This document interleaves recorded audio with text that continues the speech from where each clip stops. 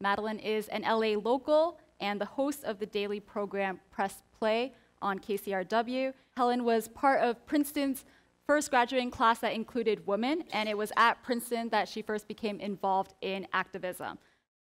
Thank you. Both of you have been so thoughtful about this conversation. Now, you guys have actually been talking to me about things that you would really like to talk about, ideas you had for this. And something Helen said to me just today was that you really wanted to talk about being creative in storytelling.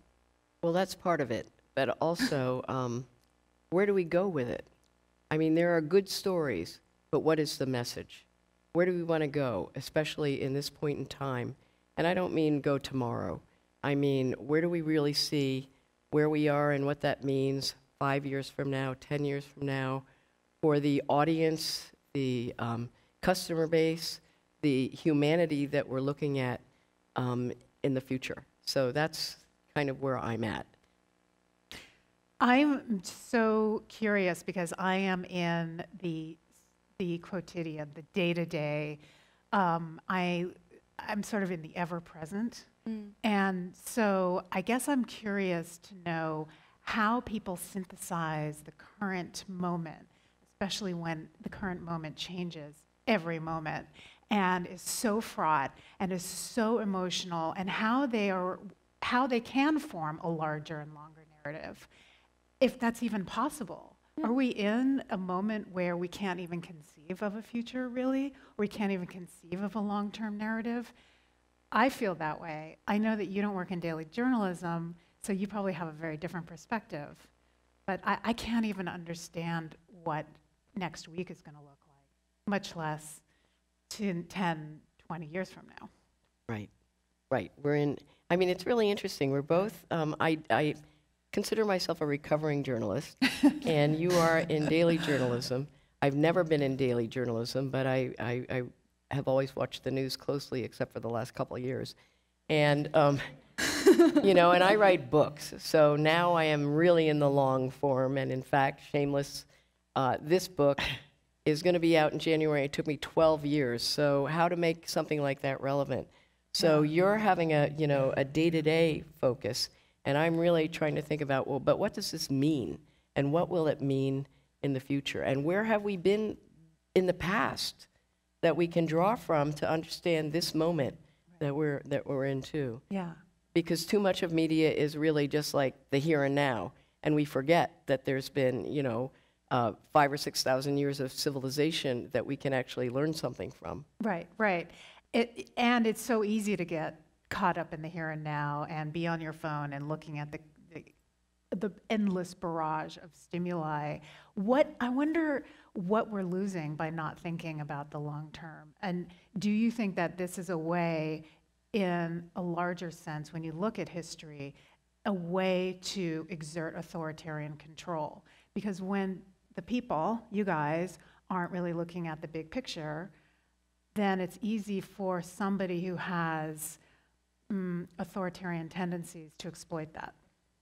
I was just talking to somebody about the situation in Hong Kong, which, as we know, is a special administrative area of. We were talking about that, actually. You were saying that, and I was like, yeah. I think that's me. I think it was Yes. And within, you know, a couple of decades, 3 more, it's going to, or less, Yes. it is going to be fully absorbed by the People's Republic, and we know that there are many resistance groups. And I mean, if we think that freedom of speech is a question here, can you only imagine what people in Hong Kong are feeling right now? And the thing is that the noose, if we call it that, is tightening centimeter by centimeter.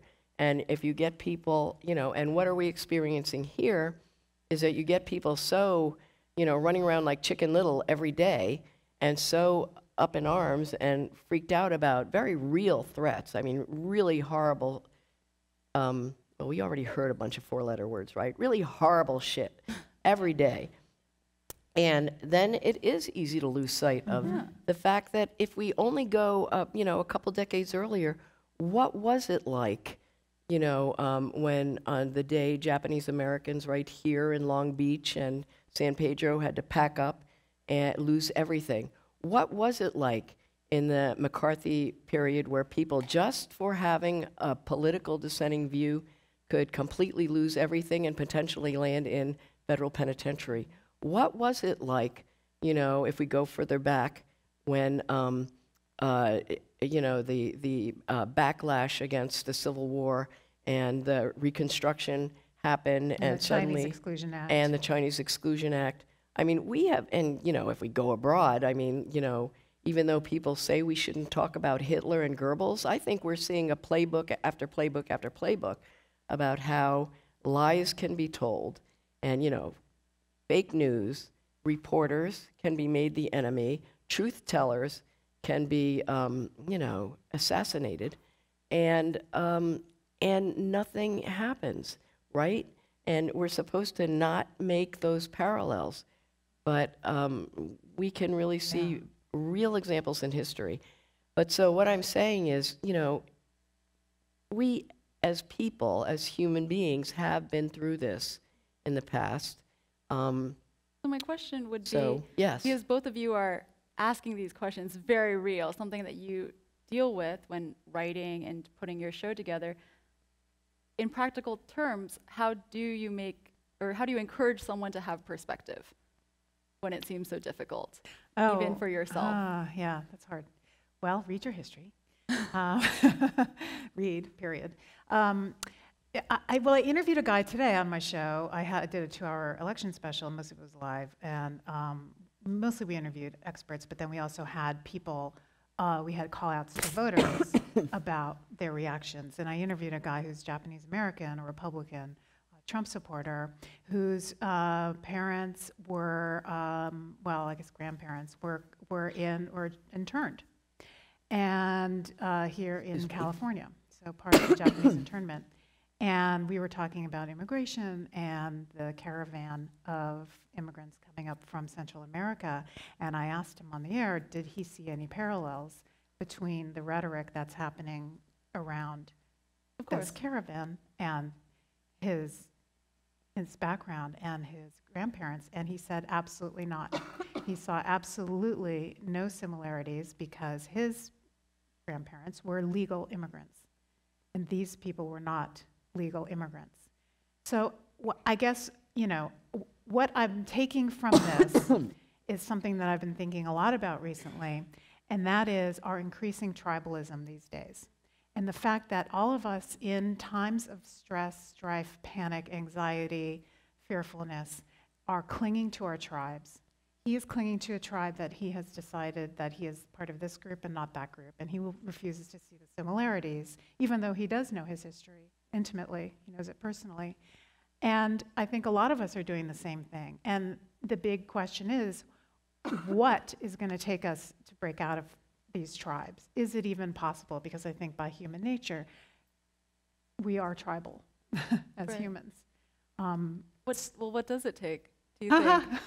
Well. To flip it back on you. I mean, I think I definitely agree people tend towards tribalism and also to simplify a situation.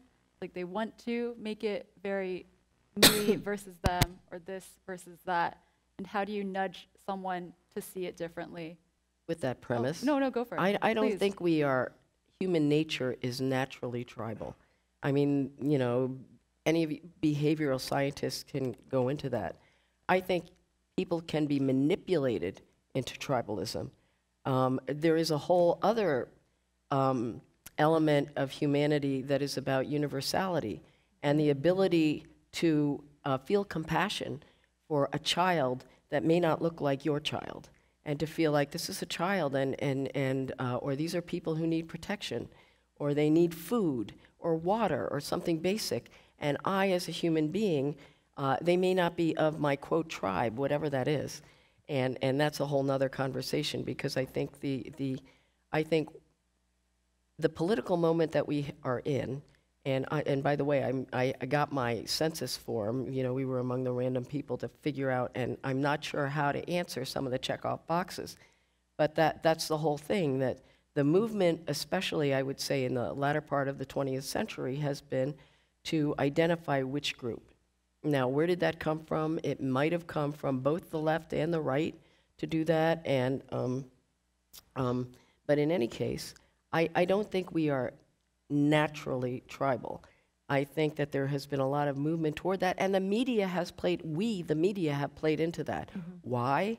My journalism and media experience has been in magazines, which were the original segmentation, demographic segmentation thing.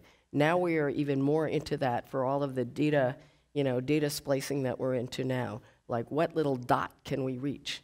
And that's about tribalism, and I don't need to tell any of you about how while the advances in media have really expanded our ability to reach people, it's also made it possible to just focus on our own little dot.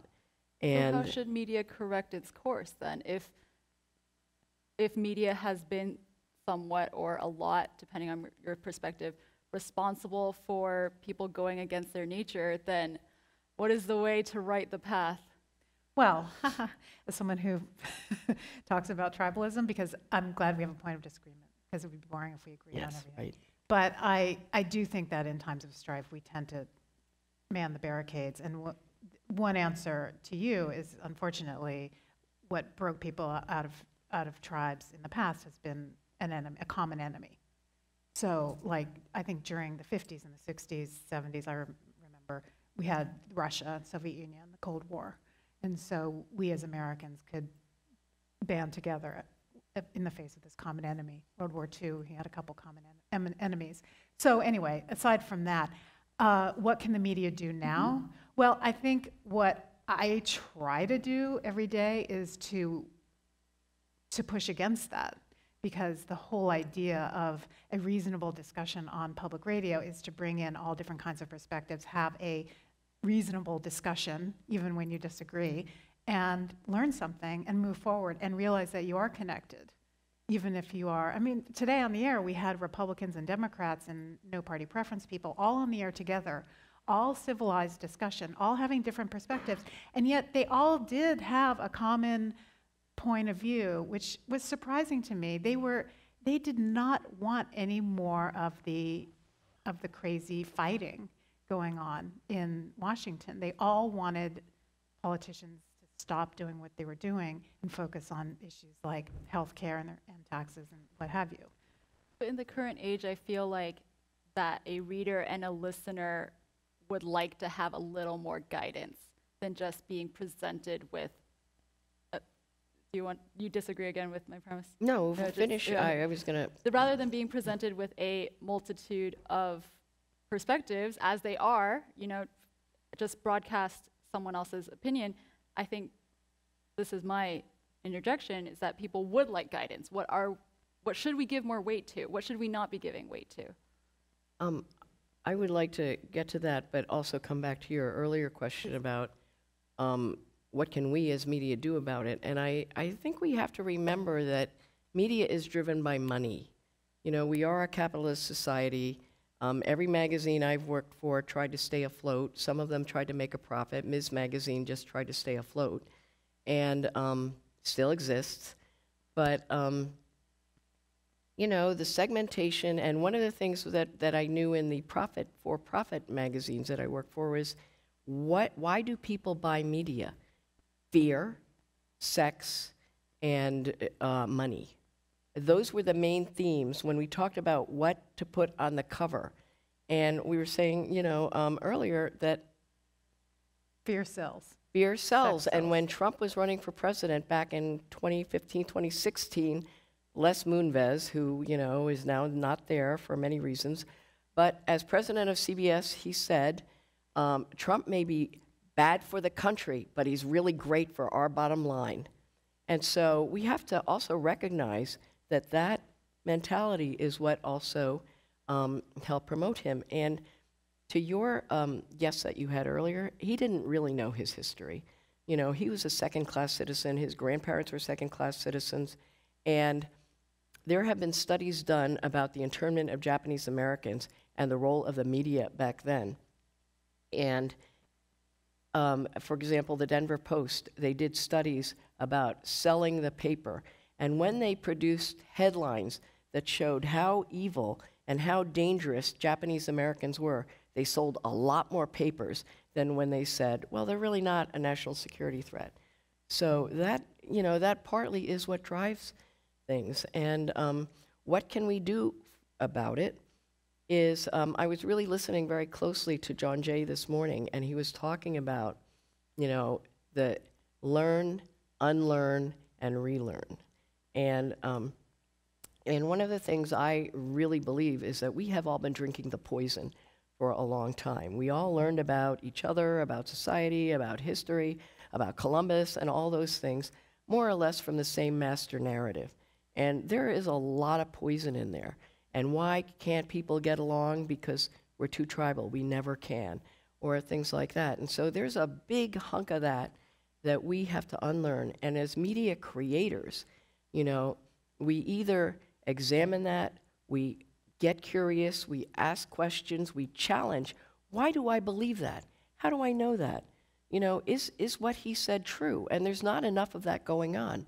Having guests on, news people that just don't get challenged from the White House, on. And we ourselves, whether we see ourselves as conduits or creators, we have to do that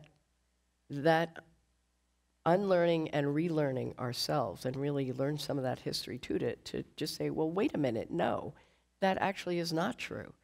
And here's what really happened. And in terms of what you were saying about wanting to be told, rephrase your question. I said, I feel like there are people that want to be guided. There are so many perspectives being presented, and maybe without enough structure around it or without enough framework, that it's hard to know, what am I supposed to take from this? Is everything equal weight? No. But I hesitate to say you have to think this or this is the way for you to think. I don't want to do that. That's not my job.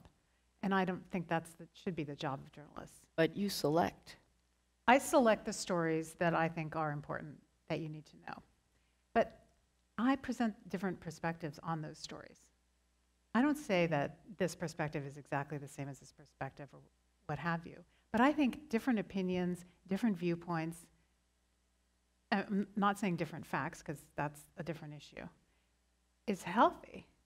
If you're just going to hear one viewpoint, then you will be in your tribe of that group of people who only think one way, and you won't be challenged. And I think what's important is for you to not be a passive consumer of media, but to actually be challenged and to seek out different opinions and to challenge your own received wisdom. How do you judge whether your work is effective? Whether what you've been trying to do with your program is achieving that with listeners? Or for you, whatever you set out to do in your writing, are there metrics for you to know? How do you get feedback on that? Well, I know we're in a very metric, data-driven world now, and that's always but quality. I used to work with the public radio station in the Bay Area, KQED, and there was a whole thing about, well, but what about the quality of the news? How do you do the metrics on that? And so for me as a writer, there are a couple things. One is, from book sales, is anybody buying it? Is anybody reading it? Where is it in the libraries? All of those things. From a publicity, point of view, where's it getting picked up and those things. So those are ways. But another intangible is how many people come up to you. And for the book, my first book, Asian American Dreams, people who come up 20 years later and say, I just read your book and it really spoke to me. I mean, that, or it made me change my career direction or something like that. That also is a piece of it. And I know there are many metrics for we have a lot of metrics. Broadcast. Yeah, we have ratings, all sorts of stuff. So I know roughly how many people are listening every quarter hour. I mean, I don't know what they're thinking. I can't read their minds. But again, I have a similar situation. I'll meet people out in the world, and they'll tell me we have fundraisers, and we have people calling in or writing in about what moves them and why they give money. And I think that speaks volumes. If they're giving money to support this programming, then obviously they like it. And a lot of people talk about it, that it is a lifesaver for them. They use that word all the time. That if we don't know what we would do if we didn't have public radio. Maybe that's because they're in their cars all the time. There's not a lot there. But I don't know. So it's mainly anecdotal. We do have the data, as I said, but I think it's just mainly anecdotal. And again, it's just like person-to-person contact. And I think that the thing about radio, which is different from other media, is that it is so personal because you're often listening by yourself. You're in the car or you're in the shower or whatever, usually in the car, and you're not with other people. It's not a communal activity listening to the radio. We're not in 1930 anymore. So you have a powerful connection to that voice. A lot of people say to me, oh, I think you're just talking to me, which that's really powerful stuff and humbling as well. So when I'm broadcasting to the void and I don't see anyone. Right. Both of you. Well, I just imagine that there's like one person sitting opposite me and I'm telling that person a story and I need to visualize who that person is, and that person is someone who is smart and curious and maybe hasn't done the research that I've done or doesn't know the person I'm about to interview, and I'm telling them a story that will hopefully give them more information for them to lead a more meaningful life. Both of you mentioned anecdotes in terms of the way that you think about the effectiveness of your work. And that's one thing I wanted to ask you guys about, is how you incorporate considerations of your reader, your listener, into the work you do. But I feel like Madeleine's just sort of answered that exactly, like picturing this person that she's speaking to. Is that true for you as well, Helen? Oh, yeah. I think about, well, you know, when you're writing, doing a project that takes a lot of effort, you go through highs and lows, you're by yourself, you're, you know, internal, and you're thinking, who cares? Who gives a shit about this thing that I care about and I've spent so much time on? And then there's part of it like, you know, the why. Well, then why am I doing it? What is the meaning? Why is it important to me? Why or how can I make it relevant and important to somebody else? And so there's also a trying to gauge a sense of, take the temperature of if I'm writing about China, which this book is, or my other ones about Asian Americans, what would the average reader know about Asian Americans, for example? Many don't even think we read English. Here's a book in English. You know, how do I address that level of ignorance or incuriosity or whatever? I want them to get something out of it. I want to elevate them. And then here are other people who are going to know a lot. And so, so having to just kind of balance the different audiences that I know are there, or about China or Asia, a lot of people can't find Asia on a map, let alone China. Or if you say I'm from Taiwan, they're going to say, oh, I like Thai food too, you know, and that's a reality. And so kind of knowing that about your audience. I would like to say about the selecting topics, like the influence and the connection. Yeah. You're a gatekeeper. Yeah. And we all, as media people, we are gatekeepers. So you pick the topic, and your selection of a topic is what is also going to speak to your people, right? Yep. And that's an insight, and that we all do. And I have to say, for people who create ads or if I'm watching and seeing a lesbian or gay couple and their children on there that has nothing to do with the car that they just bought or whatever, you know, it's like, whoa. And I used to, as a child, talk about Asian sightings. When I saw an Asian on any media at all, it would be like the whole family would run to the TV set or like, whoa, look.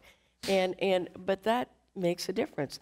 Oh, Madeleine's subject today is something that I thought I only cared about.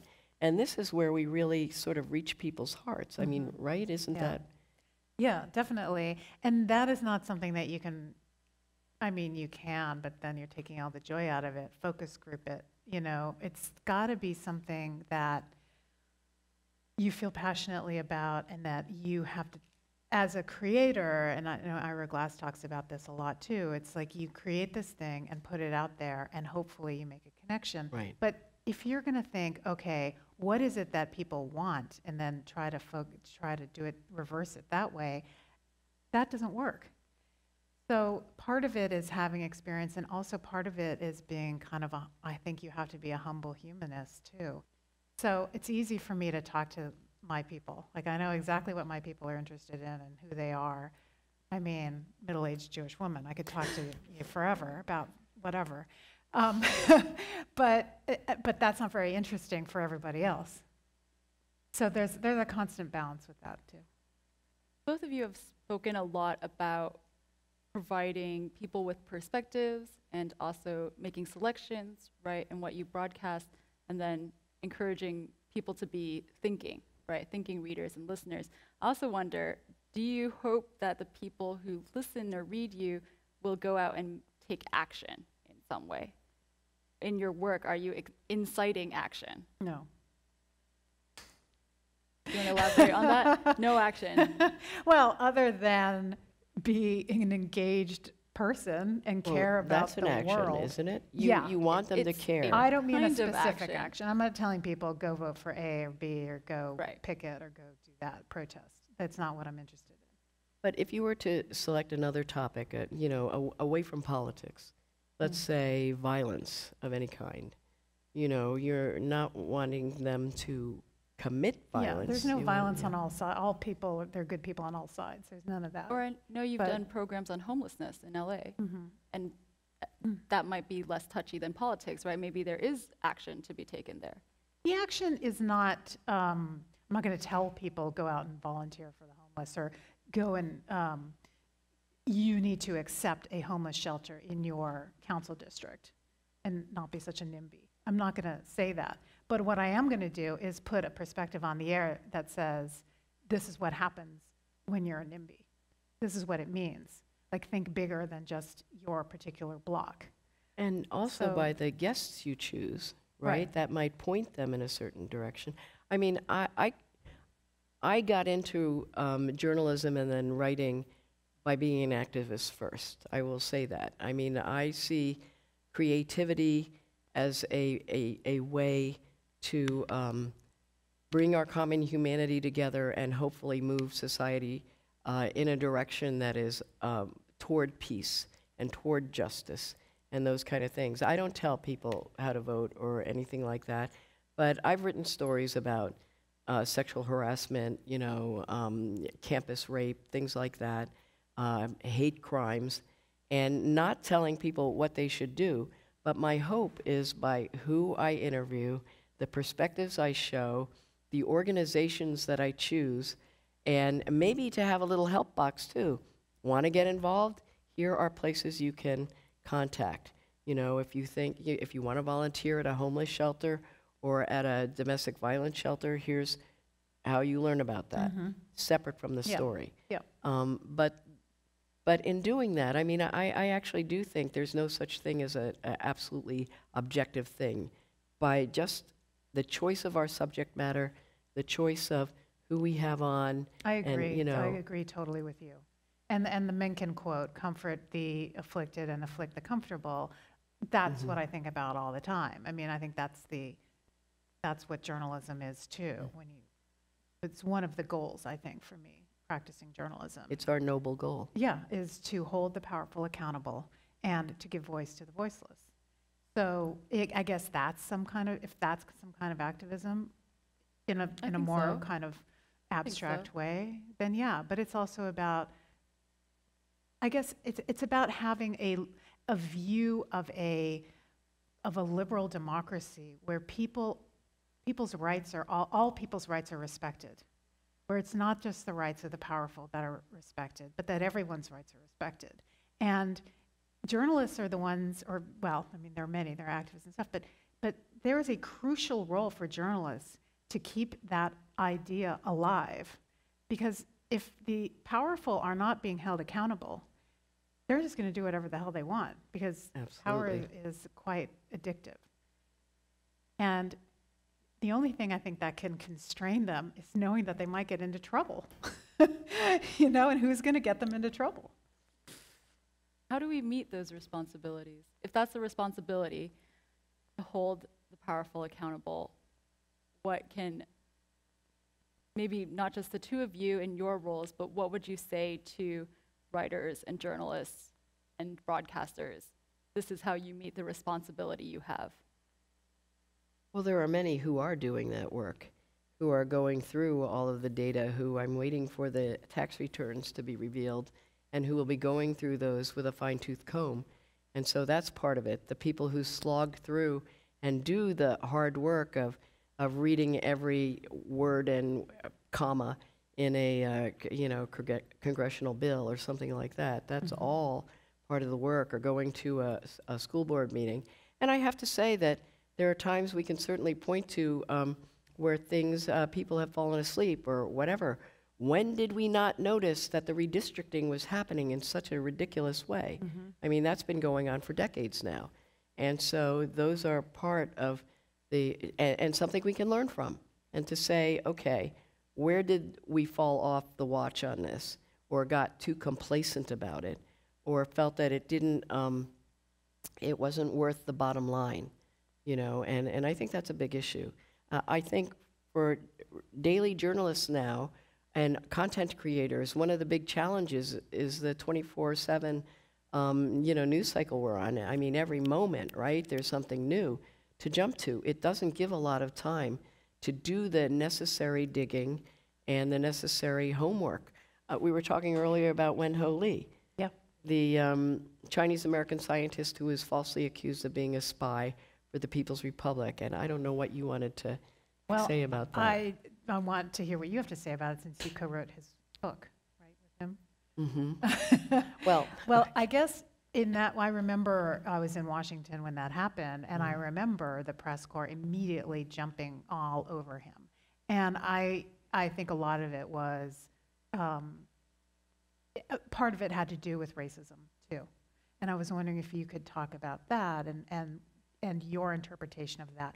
Why were people so eager, willing, and quick to believe in his guilt? So that was 1999. And what happened was the New York Times, on its very front page, above the fold, said that there was a spy at Los Alamos Nuclear Labs, one of our most secret laboratories. All they do is create nuclear bombs. And he was one of the scientists there, and there was an unnamed spy who was worse than the Rosenbergs. And we know what happened to the Rosenbergs, right? And it was, so here this guy was tried and convicted on the front pages of our most, one of the most esteemed news organizations. And what was the cause of that? Then everybody jumped on it, like you said. And yes, it was racism, because there was an assumption of guilt. And from a news point of view, and these are like Pulitzer Prize winning journalists who were rushing to get the scoop and to outscoop each other. And so do you have time to actually double check and see, do we actually have any evidence that says? And so it just gained momentum. And we are in that moment today, by the way, too. There are, Wen-Ho Lee was a well-known, because it was on the front page of the New York Times. It was a case that almost went to the Supreme Court to challenge the First Amendment and his privacy rights, and was settled by the New York Times and CNN and all of that stuff because they didn't want it to go to the Supreme Court. But we're in a moment today where there are so many Asian American and especially Chinese American business people, scientists, they're not nuclear physicists. They're people who, if they leave the company that they don't like because they've never been promoted in 20 years and go somewhere and create their mom and pop company, they are immediately slapped with an industrial espionage lawsuit that brings in the FBI. And there are like hundreds of those cases right now. If it's not an Asian person, let's say like Uber and Waymo, which has a lawsuit, it's called Trade Secrets, and that is a civil suit. And that's been going on, and it's going to be settled.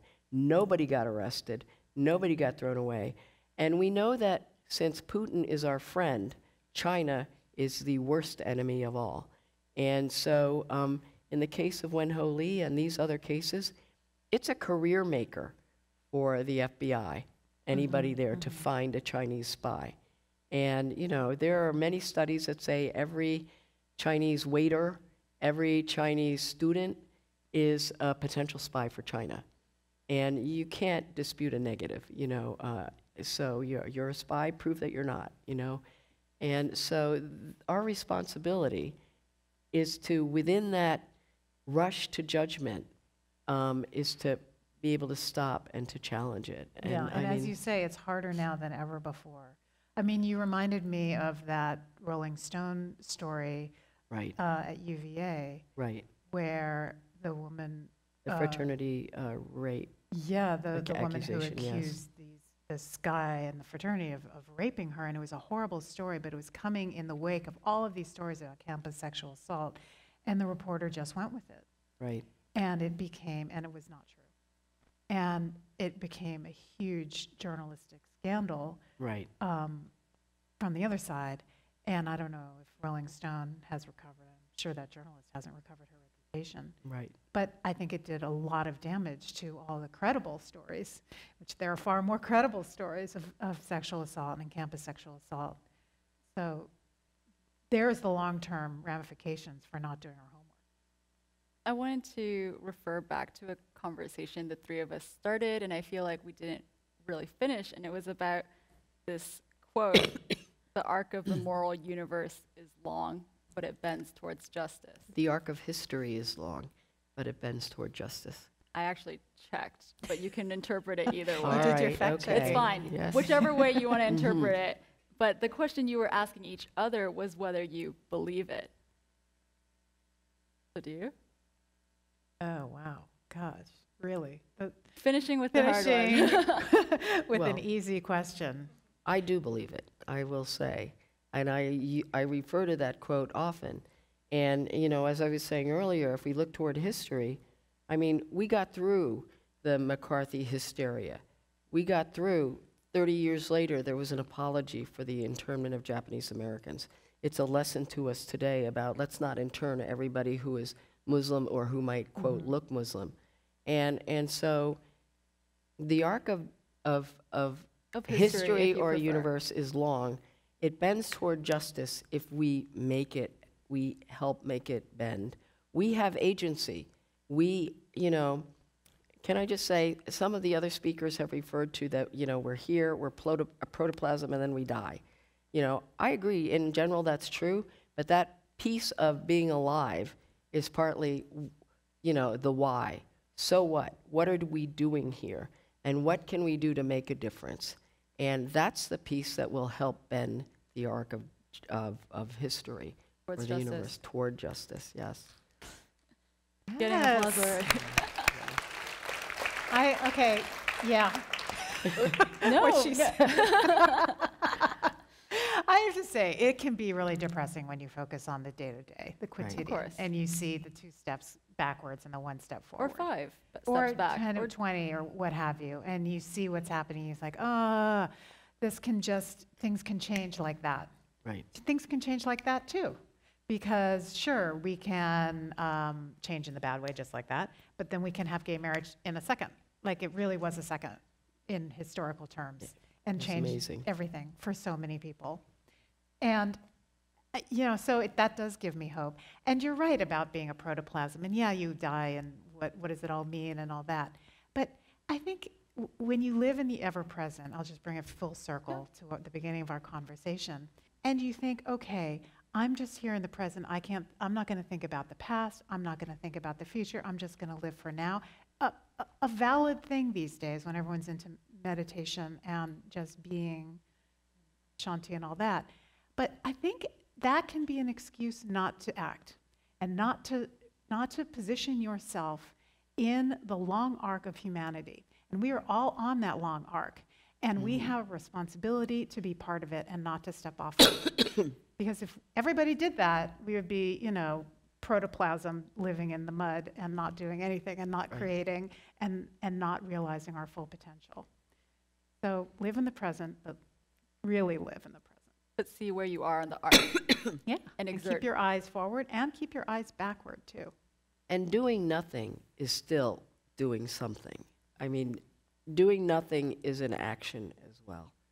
So we can choose to do nothing and be a protoplasm, or we can at least be part of that glorious civilization. I agree. Thank you to both of you so much. This was such a pleasure. Thank you. My